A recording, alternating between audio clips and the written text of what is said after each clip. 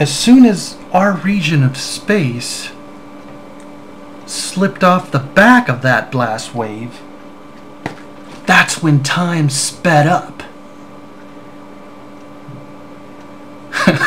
Okay. Maybe I'm just going like crazy right now, but I'm just thinking, you know, maybe this is a possible idea.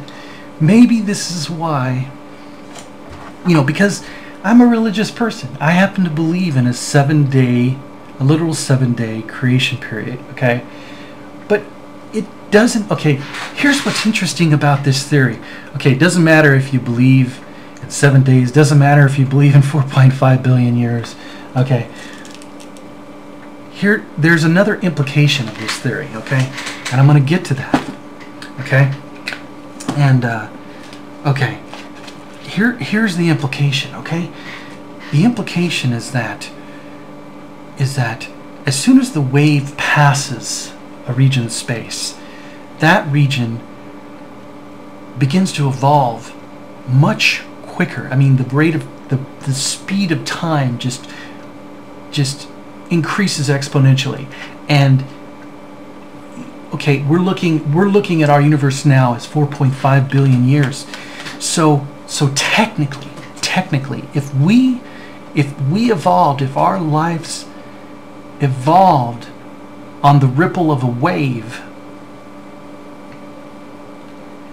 then theoretically there should be much more life existing on the inside of that wave. So if we want to look for intelligent life in the universe, we should be looking more toward the universal center. And if this theory is correct, where time is quickly going by, then that's where we're going to find, we're going to have a better chance of looking for life. Okay, so that's just one idea here. Now no, okay, if this is also true, we should also be able to calculate the center of our universe. Now, I may just be talking out my nose here or my ears. I don't know if science has already done this yet, because I'm not a scientist. I'm a religious person, okay? So if this is true, we should be able to calculate the center of our universe, okay? The origin of the Big Bang, okay? So by using trigonometry, okay, to measure the distances of this universal wave of expansion all around us, okay? So in other words, here we go. There's a little diagram right there, okay? Okay, so what do we got? Okay. All right, so draw another picture. Okay, if we have, this is our universe, okay? Okay, let's say this is where everything's expanding. Let's say this is the Milky Way right here, okay? Okay, so if we're looking out and we could see the progression of the stars, we can see them going away from us faster. Then let's pretend this is the center, the universal center, and that from our galaxy we can, theoretically, we could look this way and we could measure the distance of those stars that are traveling at a greater rate away from us, and then we could look this way, and we could look this way, and we could look this way, and we can look this way. We can look through all those areas there, and we can determine by the rate of the universal Big Bang ripple wave all around us. And maybe I'm just being crazy, but theoretically, I mean, couldn't you use like pi, 3.14?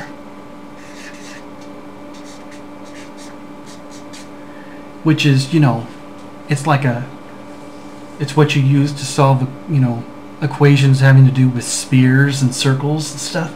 So by using that logic and, you know, measuring all this, shouldn't we be able to find our universal center and then, you know, get some kind of idea about where it is, and then from our galaxy, remember what I said, if this theory is correct, that time is traveling much faster toward the universal center than it is at the edge of the Big Bang wave. Okay? So theoretically, we should find abundant forms of life in our universe more on the inside of the wave, more toward the center of the origin of the Big Bang. Now, not directly in the center, because the more the universe expands, the more the stars begin to go out. And so there has to be clusters of galaxies near the center, but there has to be light. Okay, so you know what they said is that, you know, our universe is expanding so much that eventually that it's just the stars around us here are just going to go out, they're going to dim and fade. So we want to be looking in areas where the stars haven't dimmed, where they haven't faded.